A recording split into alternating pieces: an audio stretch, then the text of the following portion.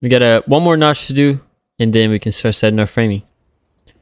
I'll put my board on there, and then I realize it's too high still, so I'll clean it.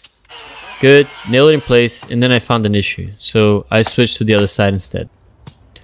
My issue was with squaring the piece, so having this side set first is going to make it easy for me to set the other side basically on measurement. Take that board out, put it back on, and then I'll double check from one, and then set the other side on the same. That part of the house that we're framing onto, the small part, was out of square with the rest, so that's what caused me to have to go back.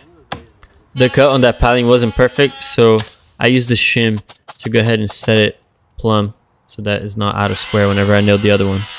I also had to adjust the middle there with the skill saw or circular saw, cut some height off so I can take that belly, and then I'll nail it in place and move over to the right side.